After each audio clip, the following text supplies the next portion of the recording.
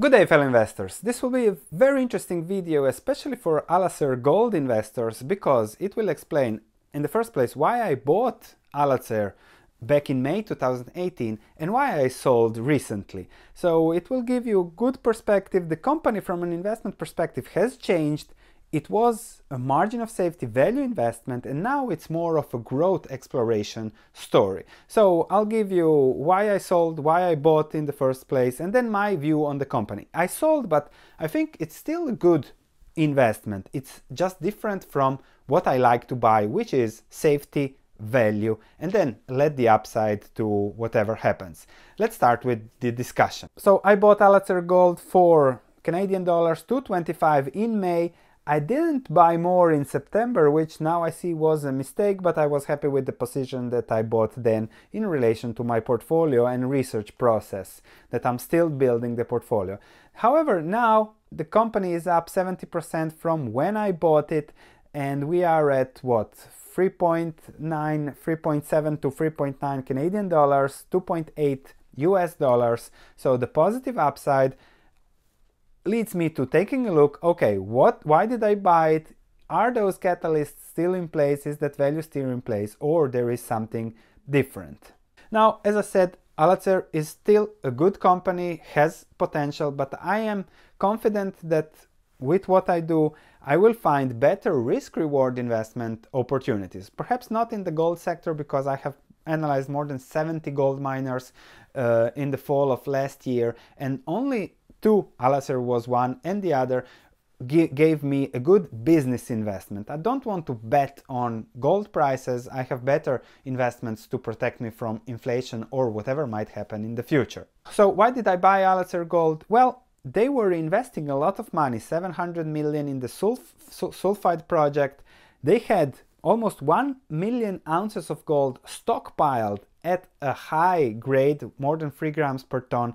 So stockpiled, investments of 700 million, just a 350 million note on that, and the market cap was 450 million dollars. So we had 1 million ounces of gold lying there, stockpiled already, so not to be explored, not risk, little risk with ore grade or ore hardness, so you don't get an El Dorado or Guyana gold surprise, because it was there. So there is always operating risk, but little risk. The sulfide project was a complex one, so therefore this might be a reason why I didn't buy more in September. But if happened well, I analyzed the present value of the company would be closer to 3.74 US dollars. Things could go wrong. I gave a 15% chance for that, and things could go wrong in Turkey, again a 15%, and my fair value came to 2.7.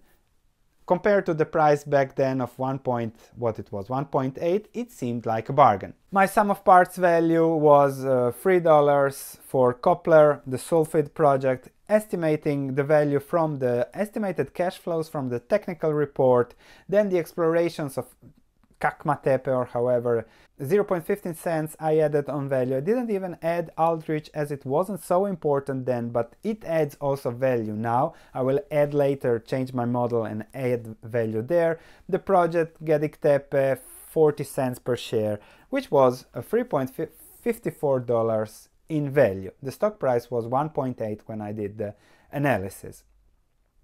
However, I added a 70% probability, okay, we will reach the fair value, which is still a possibility, even higher now than back then.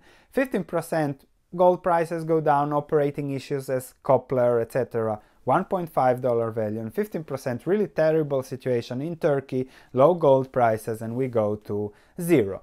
My value average of this was 2.7, and we are close now to that value as the stock is trading there. Now, what changed? Well, the CEO said the following at the last conference call. So it was a transformational year, completion of the sulfide plant construction and production startup. So they expect that they now have an asset base that they believe can sustain production of 300 to 400,000 ounces of gold per year. This is really an incredible transformation, but from 300 to 400 is a big jump, And as I know, management, especially in gold mining sector, they're always promising. So I'm a little bit wary of these 400,000 ounces. So let me see the facts. I like to invest in certainty, like the stockpiles there were and the investment in the sulfide plant. I don't like to invest in exploration promises, and that's one reason why I sold. When I look deeper into the 400,000 ounces, the first problem is the grade. The stockpiled grade, the certainty, is at 3.2 grams per ton of gold. However, the reserves for the future production, the average of all the reserves is 2.47. So now they are using 3.2 golds in the sulfide plant, but later it will go to 1.5, which means much lower cash flows. And that's also projected in their technical report, with much lower cash flows after 3-4 years of sulfide production. Just a funny note, a few years I've been following Alacer, there was usually only one analyst on the conference calls, and nobody really bothered for a Turkish miner. Now that the stock is up 70%, now there are suddenly 5 analysts and the stock is hot. That's how Wall Street works. Nobody wants to invest in the business, they all want to invest in hot stocks that go up. Okay, be careful with that when it comes to gold miners. Then the second thing is the Ardich expansion, that they are found some new mineralized zones, and they announced the 300k ounces of resources, so they will add that.